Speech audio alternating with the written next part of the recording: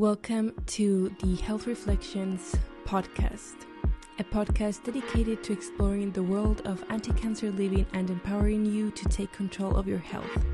I'm Finola, your host and guide on this transformative journey towards a vibrant and resilient life. Join me for solo episodes and conversations with wonderful guests. I am beyond excited that you're here, so let's dive in. Hello everyone, welcome to another episode of the Health Reflections podcast. Today I am very excited because I have a very special guest right here. Her name is Ria. She's a cancer researcher living in Hong Kong. So Ria, would you like to introduce yourself? Hi, my name is Ria. I'm from Hong Kong and I'm a third-year PhD student, and I'm really happy to be here on this podcast, all the way joining from Hong Kong to Brussels. I'm so happy that we're finally doing this. I have been following you on Instagram for so long. Thank you. I'm trying to follow other people as well who, are quite similar to me in my background, but yep. But yeah, it's I'm really trying to find the PhD female community on Instagram, and you're so real. Like, you really share your journey, both the fun part but also the hard part. And I was like, mostly the hard parts. Yeah, mostly the hard parts. But yeah, it's I think it's fun to let people know, this is what the reality is. It's not all fun and games. Right, it's wonderful. I think one time you received, correct me if I'm wrong, but I think one time you received hate for showing the hard part. Yes, I did, and it's still there. I mean, the video is still there, and it has 1.1 million views now and 500 comments. Obviously, there will be a lot of people saying that, why did you choose a PhD if you know you were gonna get into this? Why did you start with it?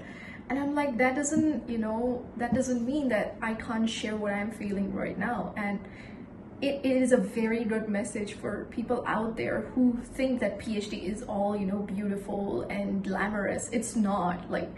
It's so much hard work that you will eventually have a mental breakdown, honestly.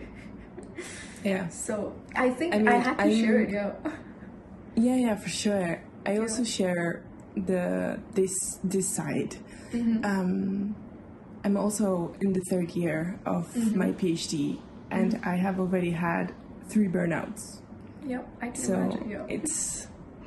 Yeah. It's really important. Exactly. I hardly know any PhD student who hasn't been stressed, mentally and physically, who hasn't had a burnout once every month, honestly, because I think the firstly, the lifestyle or the working style based in Hong Kong and China versus what it is for PhD students in, let's say, Europe or other countries is so much different. I can already imagine if you're having a burnout, imagine in Hong Kong. I think it's a very toxic work culture in general. So I think the burnout is even worse in Hong Kong, honestly. And that's just how it is, and people just live with it and they don't talk about it. Yeah, I think it's really important that we bring more awareness towards this. But going back to the fun part, I think we will get back into the mental health issue in just a second. Definitely. But just for our listeners and our viewers on YouTube to get to know you, would you like to tell your story about how you became a scientist and decided to do cancer research? Sure. So basically in Hong Kong, I went directly from a bachelor's in biomedical sciences to a PhD in biomedical sciences. So there was not really any, master's degree joining me or integrating me from a bachelor's to PhD. So I think, that was one of the things that I didn't consider. But in general, I think I've always been very enthusiastic about being in a lab. And for as long as I can remember, even in high school, you don't actually have that much exposure, right? You have more of a biology, chemistry, physics exposure, but I wanted to be in the lab, honestly. I wanted to look under the microscope. It sounds like very, very regular thing that people say, but it's just what everyone feels who works in a lab. You like looking under a microscope, and that is it. So that's how I got into. It really is. Exactly, like that's what everyone feels. There's no shame about it. So it just started with that, and originally I wanted to be, a medical doctor, honestly. So I wanted to get into the MBBS line, but obviously my grades weren't that great enough. So that's how I shifted towards research. And I went from working in the epigenetics background, like cancer epigenetics or other types of work in my undergrad, and I gradually shifted to cancer biology in my PhD. So obviously cancer biology is a very hot topic. So that's how it grabbed my attention as well. And there were some good researchers in Hong Kong who were doing work around that area. So I was like, why not give it a try? Yeah. It's super nice. I felt so related when you mentioned the microscope. Exactly. My parents, they noticed at a very early age that I was very into science. So one Christmas, they gave me as a present a microscope. That's so adorable, like a mini microscope, right? Well, it was not that small. Like you could actually, it's not a scientific microscope. Because that's expensive. It was expensive, but you could really use it. It came with slides and like small regions for you to That's pretty cute. Yeah, I wish my parents recognized that as well, but no, that's really nice of your parents. No, but it was literally everything that I wanted to do. I just wanted to be with a microscope, and I remember that I had a curfew, so I would hide under my bed with a small, light, just looking at my microscope for my parents not to see that I was awake. So yeah, that's I can imagine, but that's very rare, honestly, for a child to have a microscope of its own. I know. I just think my parents just noticed. So it's nice that they noticed in time. Yeah, that's what you're interested in.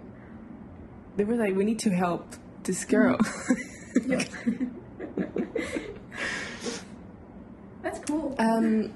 So I think you slightly answered, but maybe you want to talk more in detail. Like, did you know all your life that you wanted to do this, or did something happen that you were like, okay, this is what I'm going to do?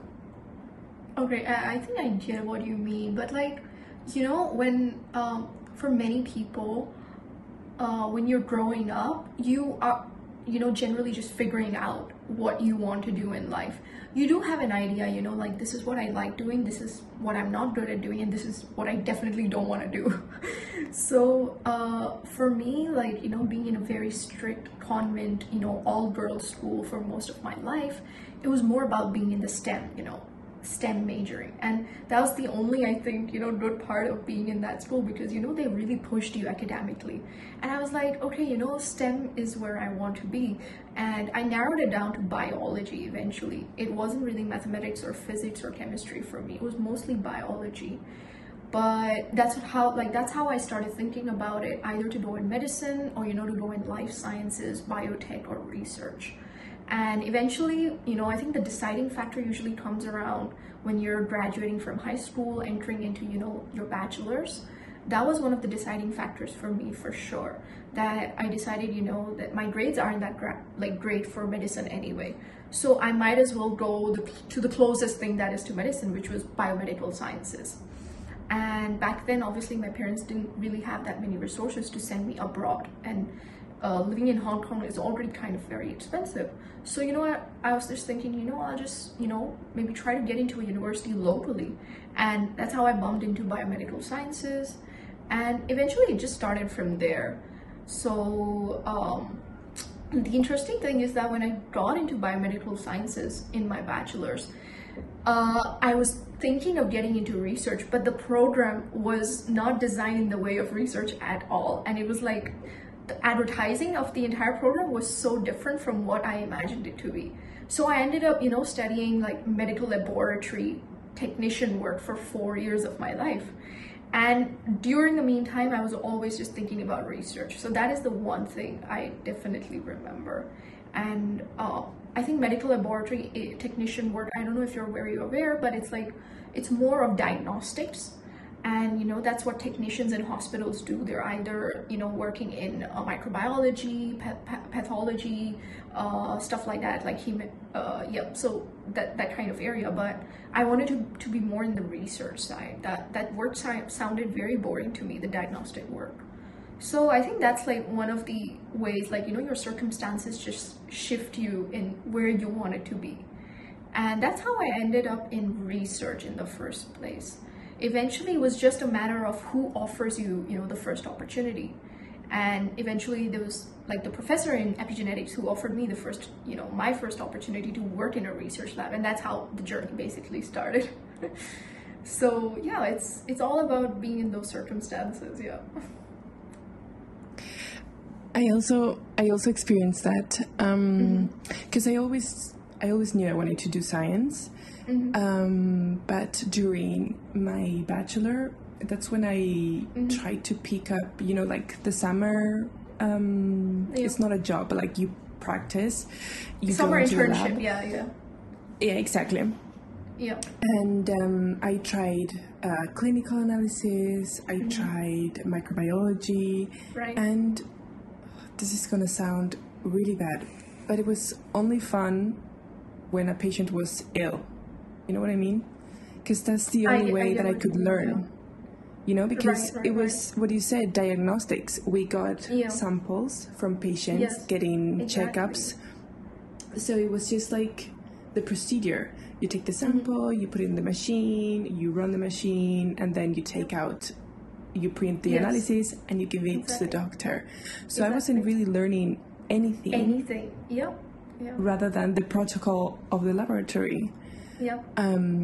It was only when a patient was ill, and then the chief of the laboratory sat down with me and said, okay, what can you see in these lab results? What does this mean? What does this other thing mean? So it was like, there's no way I will learn. Exactly. So that was my first clue for research lab. Right. That's interesting. Like, you also realized, right, in time that this is not what you want to do. And I think it's good that you realized and moved on to what you actually wanted to do. Exactly. But right now, when you think about it, do you think like it was a good choice to move from diagnostics to research, like in that way? Well, yeah, because what I know now, I would have never learned there.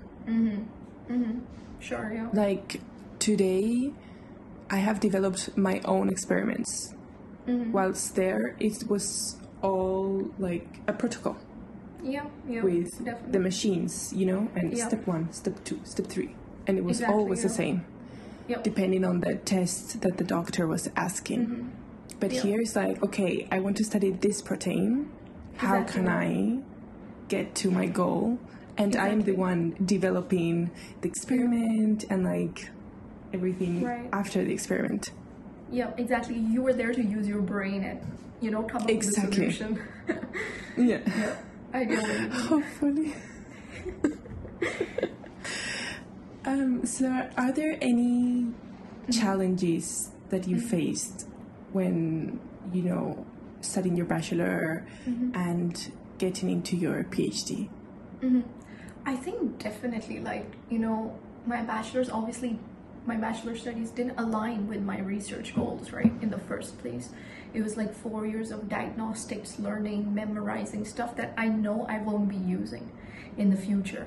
And then, you know, it came to a point where I was like, okay, I want to stick with research, but, you know, you have to figure out how you're going to, you know, give enough time, get, you know, enough learning out of it. And to be able to understand, you know, how a research lab works, it takes a lot of time and commitment. You can't just, you know, imagine that, okay, if you go there on summer internships, you understand exactly what's going on in a research lab. So for the first 3 years of, being in summer internships in a research lab, it was tough. Like, it's not easy at all. You're trying to figure out what they're talking about in research papers, and it just goes over your mind and your brain, and you have no idea. And I mean, other than that, obviously, you eventually progress and you realize, how good you are at the end of the day in what you're interested in. So even though my grades weren't that great, I think at the end, what the PhD, interviewers saw in me was, okay, this student is, ready to commit herself to the next 4 years of studying and working and producing some, results. And I think, just getting through that was a little bit tough, yeah. Mm-hmm. I can imagine. Mm-hmm. I also had lots of challenges, and I can see what you say when you're mentioning the grades. Mm-hmm. Yeah. It's a lot of pressure, but also I think it's important that we start bringing awareness that the grades do not define who you are.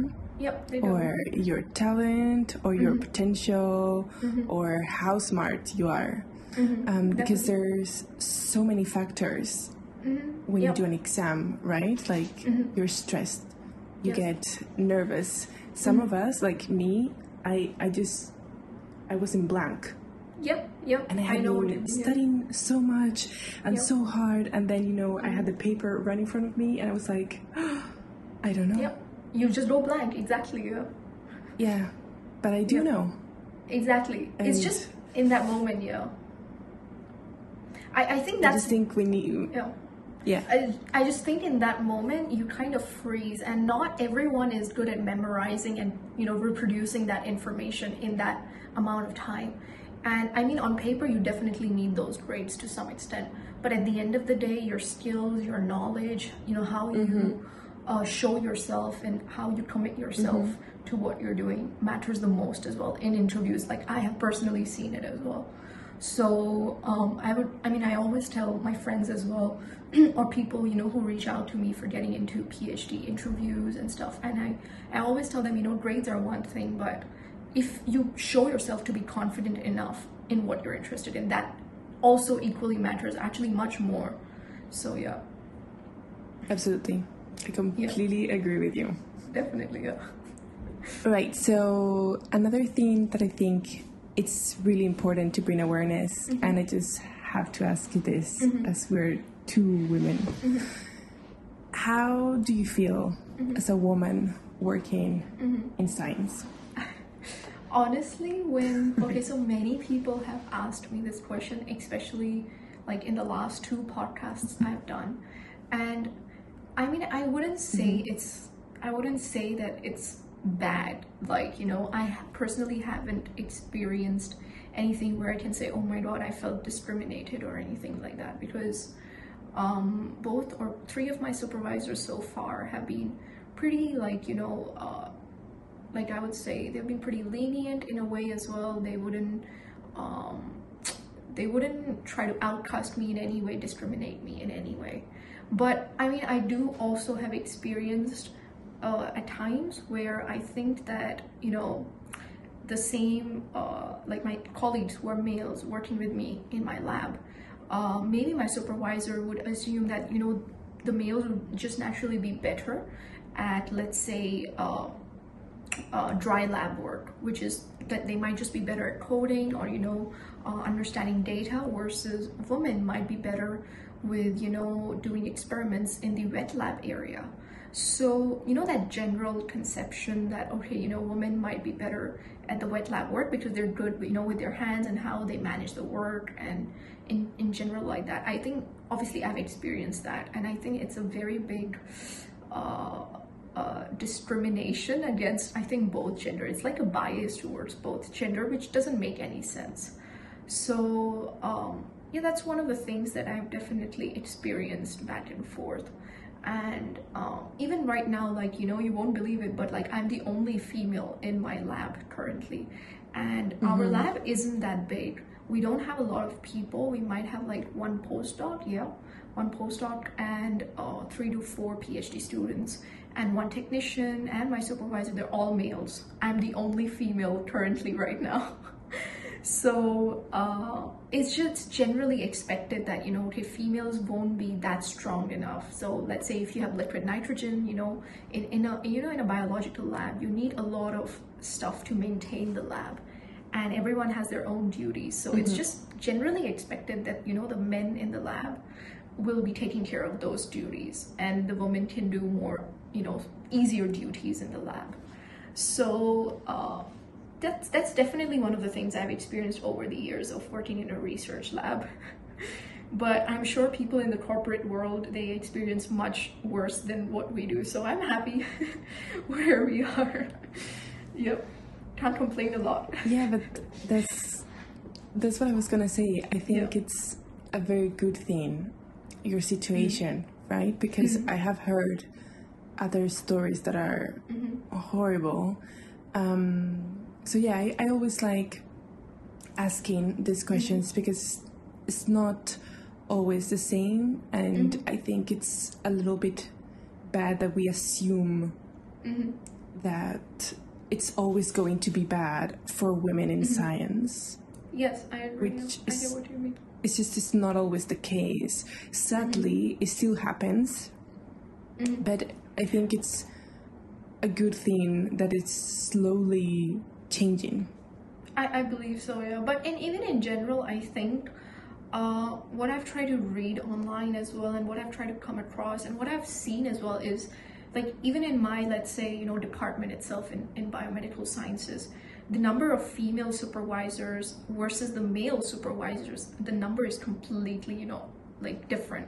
So what I mean is that, in higher positions, even in academia, you'll find very little female supervisors as compared to male supervisors.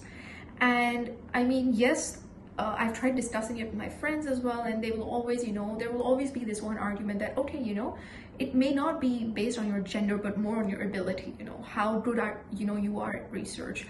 And over the years, how you've established yourself as a researcher. There's just chances that, male supervisors or those males who are in those leading roles were more competent or, more deserving of that role as compared to the females.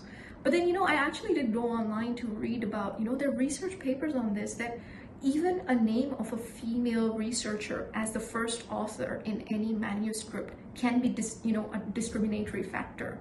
And they're less likely, females as first authors are much less likely to be accepted, let's say, with their manuscript, or, they're more likely to be judged in the first place as compared to the male authors as a first author. So I had no idea about that, and it exists, like, it exists out there. Why do we have to doubt a female's capacity as a researcher, but not as a male's capacity?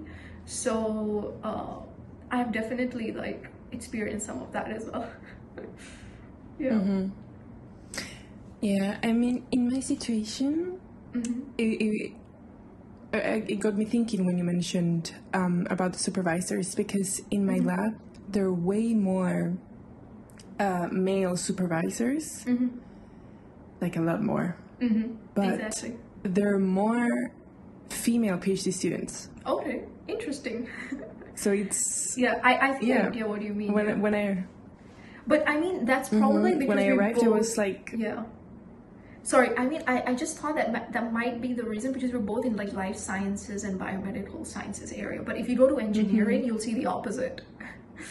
So, like, let's say you go to electrical engineering, biomedical engineering departments, or other engineering-based departments, there will definitely be more male PhD students than the females. I think it's really interesting depending on the department that you go to. But I was really, really happy when I arrived for the first time and I saw so many females PhD students. I was like, yay. I know, I get what you mean, Actually, most of my friends as well, they're mostly female PhD students. It's just that in my lab specifically, over the years, many students just graduated, and it's an old lab. It just turned out to be that I'm the only female left right now. And I don't know if there will be any future, female PhD students, but I'm the only female energy they have in the lab right now. So sometimes I feel like, my colleagues around me, they don't understand what I'm going through mentally, because, considering like female hormones and what you go through personally, mentally, and at work, you need a female colleague to also feel, similar stuff to you. Yeah. And male colleagues just cannot, relate to that. Yeah. No, they can't. They cannot. I remember one time I was having, a breakdown, and a colleague, like male, came to me and he said, "You're way too emotional." Okay, that's just very... And like, mean. He's my friend, exactly, right? Yeah. Like, he's my friend. He was just genuinely trying to help me and make me stronger. And I was like, okay, two things here. First, I'm a woman. I don't deal with things the same way as you. And second, yes, I am extremely emotional person. And the fact is that you accept it. But it's true. I'm very emotional. Like, compared to other female friends, I am really, really super emotional. So sometimes I get it. Like, but I sat down with him and I said, "You cannot approach me like this. Yep, I agree. Like, you're my friend, and I love that you're trying to make me stronger. But for you to give me the right advice, you need to understand why am I reacting like this? Yeah. Or why is this affecting me to such a level that I'm crying?" Yeah. And when I said that, he was like, "Oh, but wait, what's happening?" Like, that's the moment that he got like actually worried. Yeah. And when we talked very deep, and now he's slowly, when he sees my face, he's like, "You need space. We're going to create your space. Let's get you out of here. You can cry safely. Do you want to talk? Do you want to hug?" I mean, that's really nice. So, like, at least they're trying to understand the situation. Yeah, he's slowly learning, because before he just had, like, the common sentences like, "Ugh, women, what are you going to do?" Like, no. Exactly. But I'm very happy That's that really nice, he's like really trying. Yes, exactly. I can understand what you mean. Yeah, I just think that everyone has their own way of dealing with emotions or mental breakdowns, and I have seen it with my friends as well, whether female or males. They'll have their own ways of dealing with their emotions. I think at the end of the day, everyone is emotional, and no matter how much we try, our work always interferes with our personal life. So I think our emotions just overwhelm us sometimes. Some people are just better at hiding those emotions and dealing with them separately. And I mean, I accepted that I am also very emotional at times, and I just need to show that emotion, like physically, to be able to deal with it. You cannot suppress your emotions to let it just, build it in a jar, especially not doing a PhD. Like, while doing a PhD, you cannot, put yourself through that for 4 years. That's just gonna, burst you up eventually. Like, you're gonna explode, and that's gonna be bad. Yep. It is. Yeah. I had the case of a friend. She had to take I think it was 1 month, maybe a little bit more, just completely off. Like, not vacation, no nothing, just like a sabbatical, take care of her mental health. And she was in therapy. Yeah, and that's I can imagine how difficult that is. But I think you need to do it. It's like some people just have to do it. That's the only way forward. Well, I am in therapy. Okay. How is that going? Because, it's great. But I mean, this therapist has been with me since I was 15 years old. Oh, wow. Okay. I mean, like, not constant, but like on and off. On and off, okay. Because when I was a teenager, I I suffered a lot of anxiety for exams. So he was helping me like, okay, why do you get so scared? Let's get to the deep, cause of this. And then like years later, first boyfriend broke my heart. So I entered depression. So of course I called my lovely therapist. And then we stopped again once I was fine. And then years later, so like I'm 5, right when I had my first burnout in the PhD, I called him and I was like, I don't understand what's happening. Yeah. And he said, it's fine. We'll work together. So the way he works is just doing a lot of inner healing. Because the majority of the times when we react to something, we react like double or more exaggerated because we're experiencing a past trauma. Yeah, I can imagine. So it's amazing, honestly. I'm learning so many things about myself and like things that I kept that hurt within me, but I didn't really realize. So it's good. And I told him I do not want a 4th burnout on my PhD. So I think I'm going to stick with you until I finish my PhD. Even though I am okay. I think you always need that 1 or 2 people in your life who you can always go back to, It can be your therapist, it can be your friend, your partner, your family, and you can just talk to them and feel better, right? It's not going to solve your immediate issue, but it's definitely going to give you some mental space to be like, okay, I can figure it out. So that's nice. I mean, I'm happy for you, Thank you. So going back to our research topic, because we're both in cancer research, which is one of the first things that made you click follow on Instagram. Sure. Would you like to talk a little bit of what your cancer research consists of? Sure. So, interestingly, I have shifted from head and neck cancer research to now a more prostate cancer research-based focus. And that just essentially happened because my previous supervisor, she had to leave the institution, and I was in need of another, supervisor to guide me, to mentor me for the next 3 years of my PhD. And I decided that I really want to stick to cancer research. So I got into prostate cancer research without actually realizing how much more complicated it actually is, because it's a hormone-related cancer. And, as complicated as breast cancer is, prostate cancer is equally, fatal and prominent in men worldwide. Like, it's the leading cancer for men worldwide. And overall, I think prostate cancer research is very tough in terms of, biological experiments, or in terms of implementation of therapies or anything. It's very difficult, I think. It's going fine for now for me, because my area of focus in research for prostate cancer is more of understanding how our circadian clock, which is like our, wake up and sleep cycle, how it eventually, influences the risk of prostate cancer.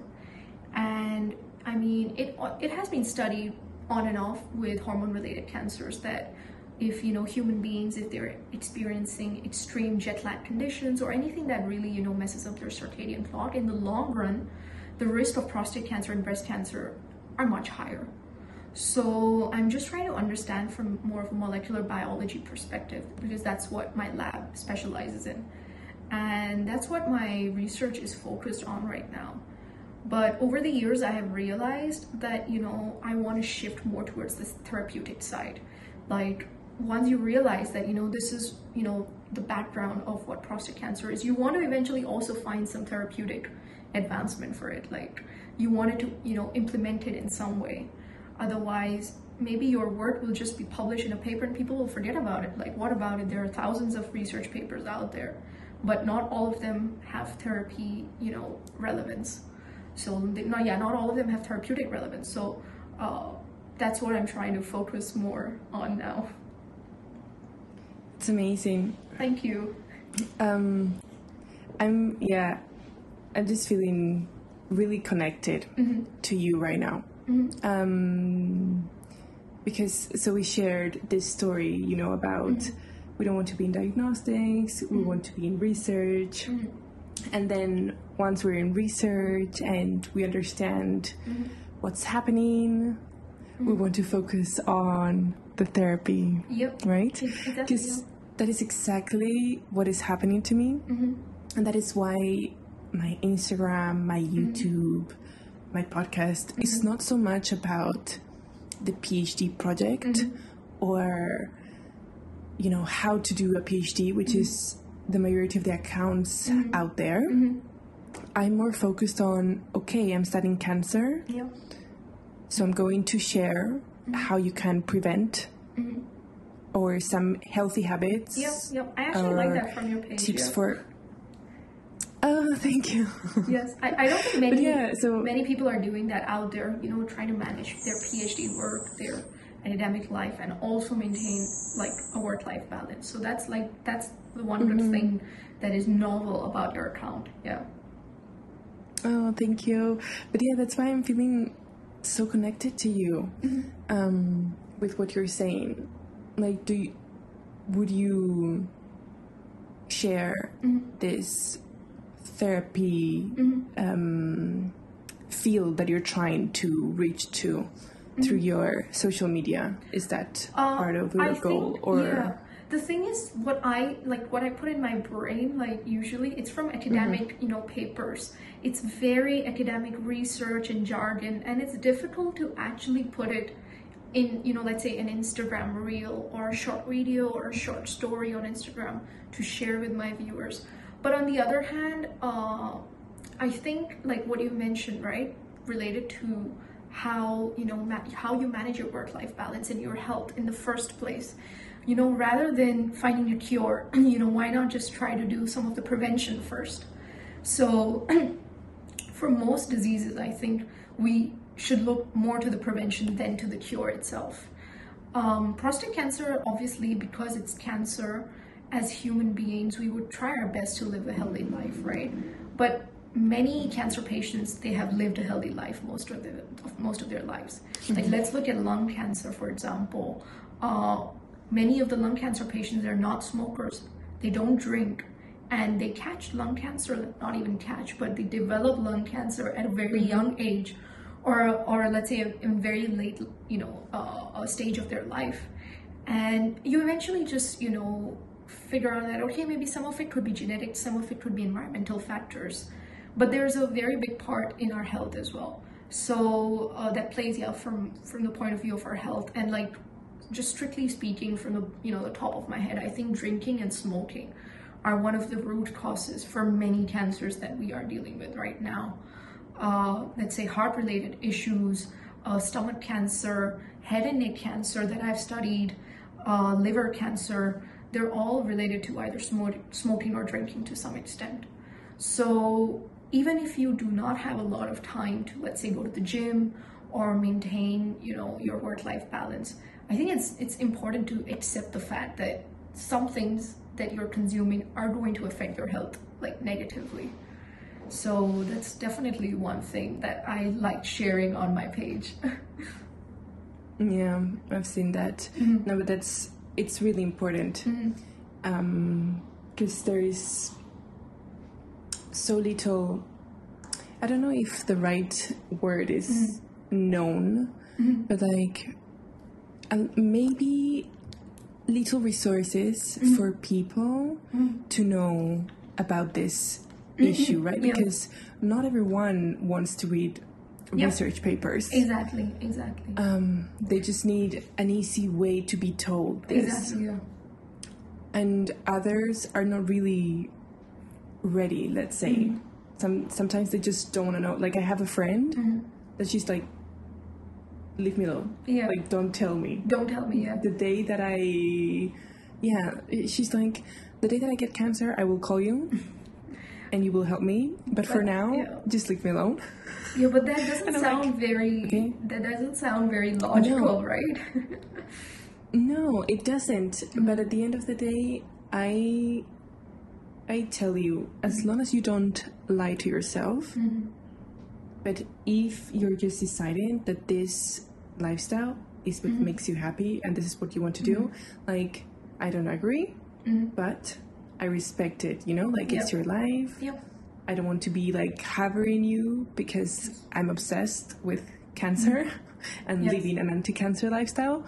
But I understand not everyone is like caring to that point. Exactly. And others do care, but don't know how to acquire that knowledge. I agree. So I think it's really important. That's why I was asking about the social media. Yes.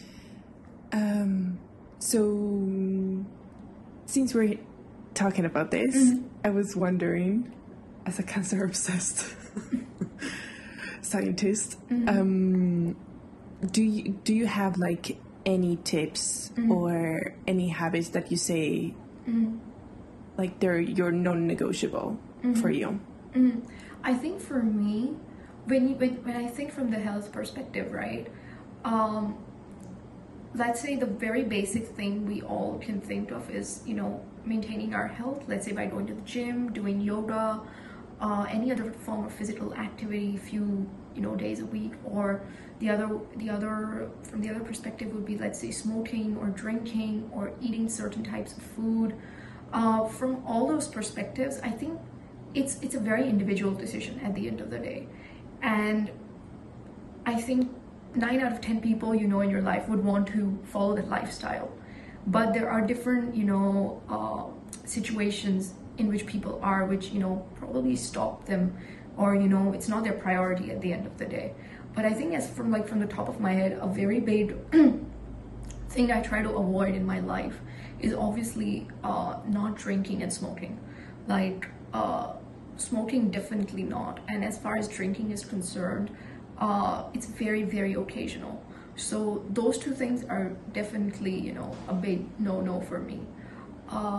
In the other way, I think, yes, when we talk about our health and in general, I think maintaining our health just by let's say going to the gym, or for me it's usually because I enjoy dancing. So for me, taking dance classes, that's already a very big form of cardio exercise for me. It helps me move my muscles, and that's one thing I generally find more connected to instead of other activities. So I think everyone just has to figure out, every individual just needs to figure out what suits their lifestyle. And at the end of the day, if you're forcing yourself to be to fit that lifestyle just for the sake of your health, that's not going to work. Because even physically, if you're exercising in the gym 4 days a week, but you're doing it because you're being forced mentally to do it, okay, I have to go to the gym, I need to get over with this, it's not going to help you, because mentally you're not there, you're not connected. Your muscles and your brain and your muscles, they're not connected. You're not going to get anything out of it. So at the end of the day, you should follow what works for you. Yeah, that's just how it works with people. Yeah, I couldn't agree more. I get messages from people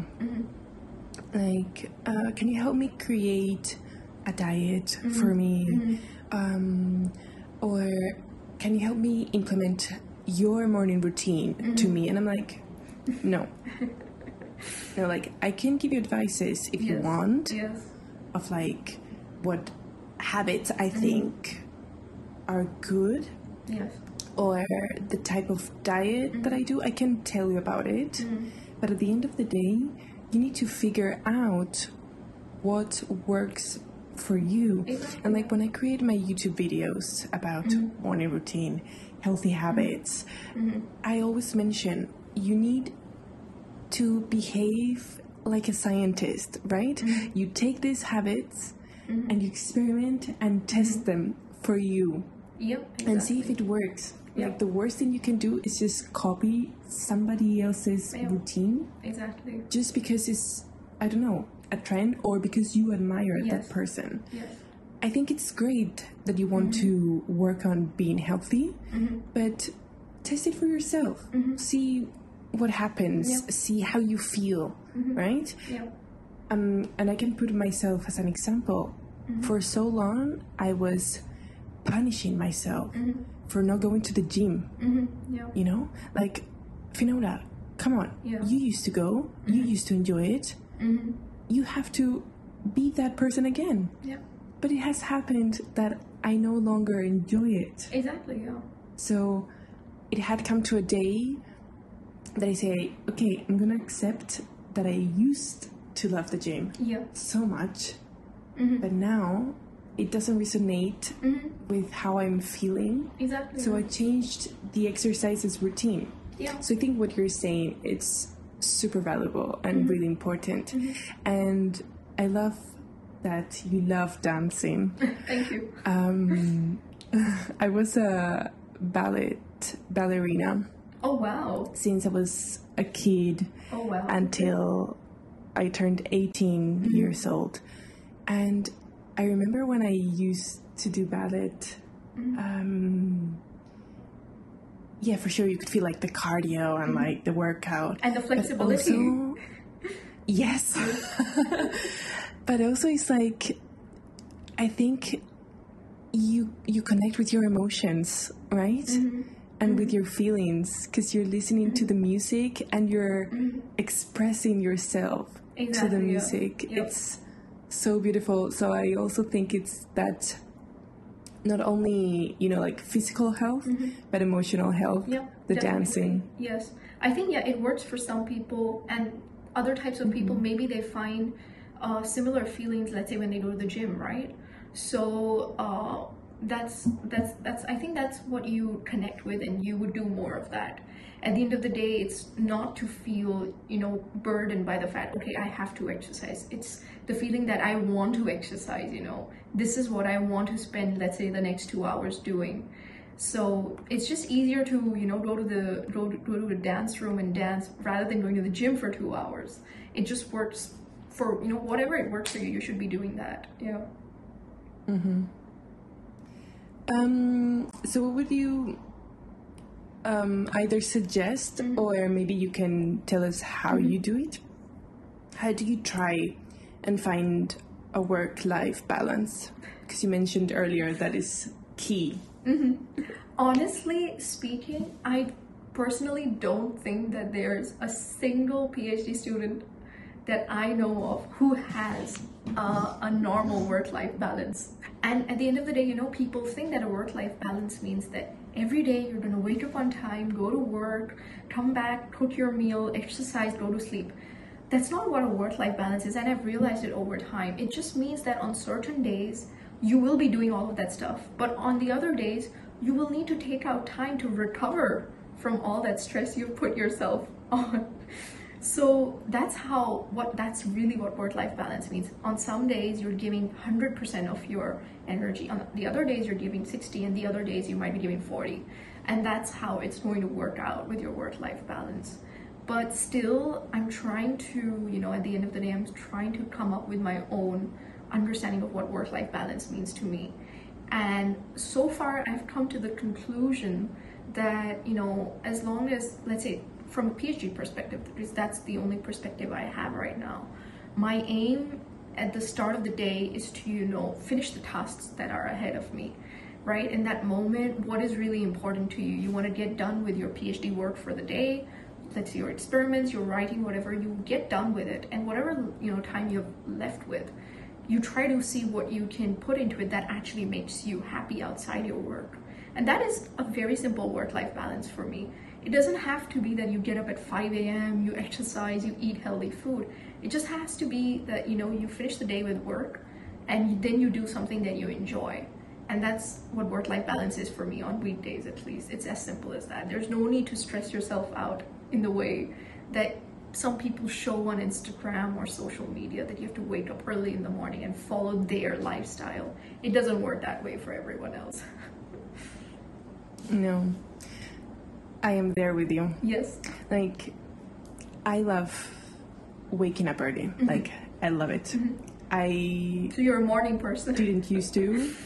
I am a morning person, but I was not always. In college and during my master, I was a night owl. And my habits were so bad. So bad. It's just the journey, right? Yeah. You learn about yourself and what you want to do in your life.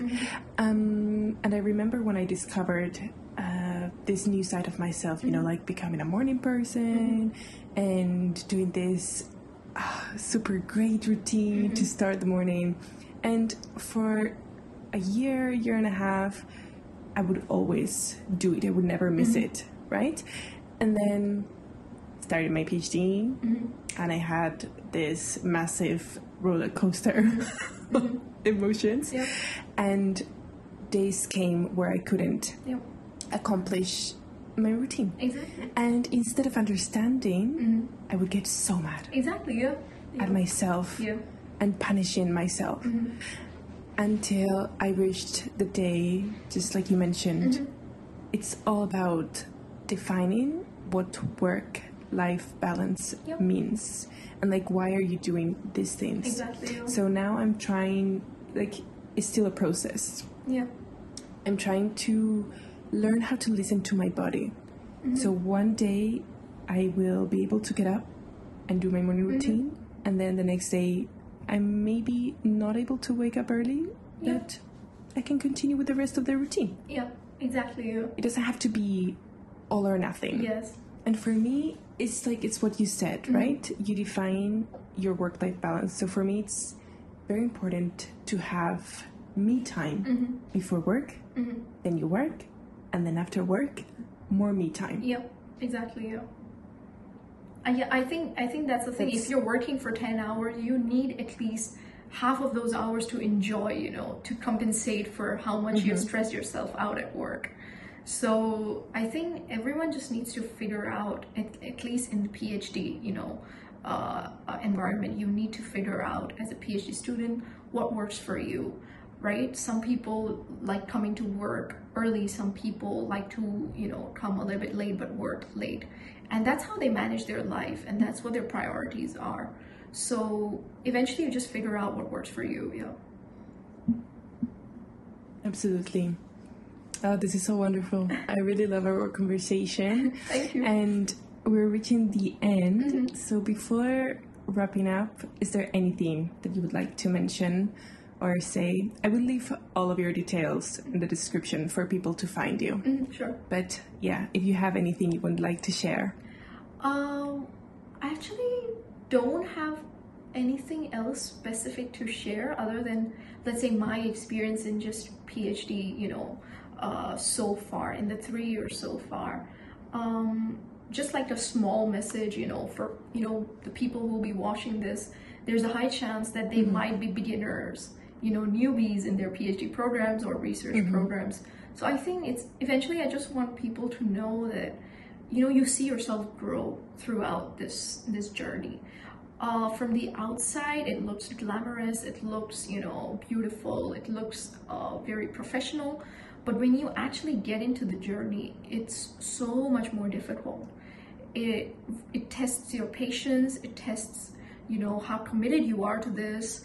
And there's no doubt that you would want to give up at times. Every person goes through this, I think. But eventually it's just figuring out, you know, why you started this in the first place. There's no harm in giving up and moving on to something that works for you, honestly. But at the end of the day, it's also, you know, committing to it. If you're committed to it, you will get through it as well. And that's what I always advise, you know, to people who reach out to me, you know, try to find out why you started this. And if you can't find any reason, that means, you know, it's time to leave and do something that works for you. Other than that, like, you know, academia itself and how, you know, toxic academia can be at times, that's a complete different story. We can have another podcast on that. So yes.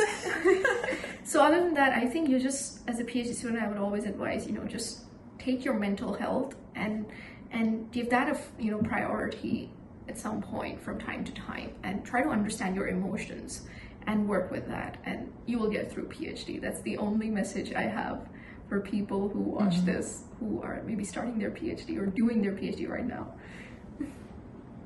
Yeah. This is so valuable. Thank you To so all the much. listeners and the viewers on YouTube. Like, really listen to the words that she just said, because it's really, really valuable. Mainly the one that you mentioned, your why. Look at the why you're doing something. Exactly. And just go from there. Yep. Beautiful. Thank you so much. All right. So it is the end of the episode. We're going to say goodbye to our listeners and our viewers on YouTube, and I'll see you in the next episode. I would love it if you would help me spread the word by leaving a review or sharing the podcast with anyone you think might need it. Thank you so much for being here today. See you in the next one.